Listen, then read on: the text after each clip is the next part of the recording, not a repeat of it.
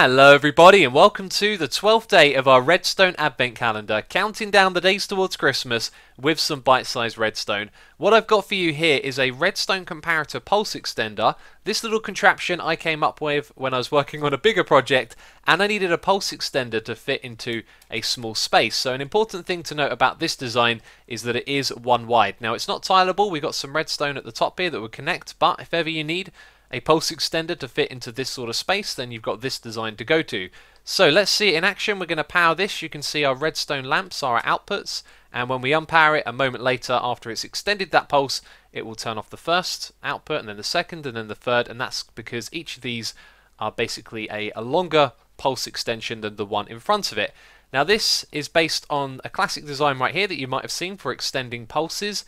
This uses the comparator's awareness of signal strength to let it degrade slowly, like that, as you just saw. And what I've done is basically taken this concept and worked it into a one-wide design that's expandable. So you can see that we have three comparators going around in a circle, like those two do over there, and that means that they'll take a little bit longer when decaying the signal strength. So the next one then has 4, the one after it has 5 comparators, 6 and 7, and so as the signal strength cycles around it over and over again, it takes a little bit longer each time.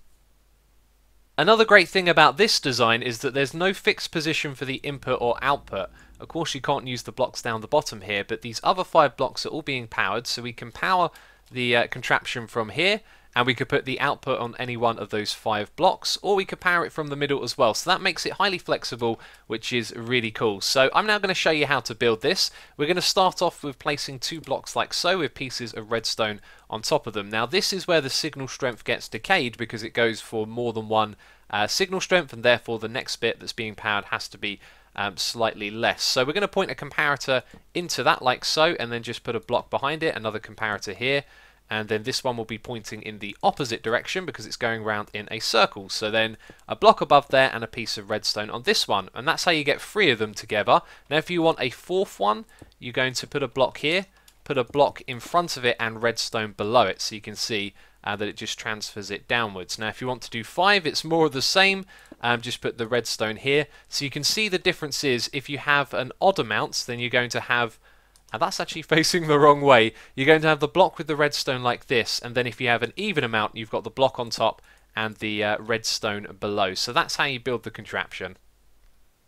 Just to emphasize the point a little bit more, you can put the input anywhere you want. So the input's here, the output's there, and it's going to do exactly what it says. It's a pulse extender, so the pulse has gone in, and now this is going to last for a fair bit longer. That's going to be it from me this video. If you've enjoyed it, please do leave a like, and of course, check out Mumbo's video as well in this Redstone Advent Calendar. And that's going to be it from me. So thank you for watching, and I'll catch you next time. Bye-bye.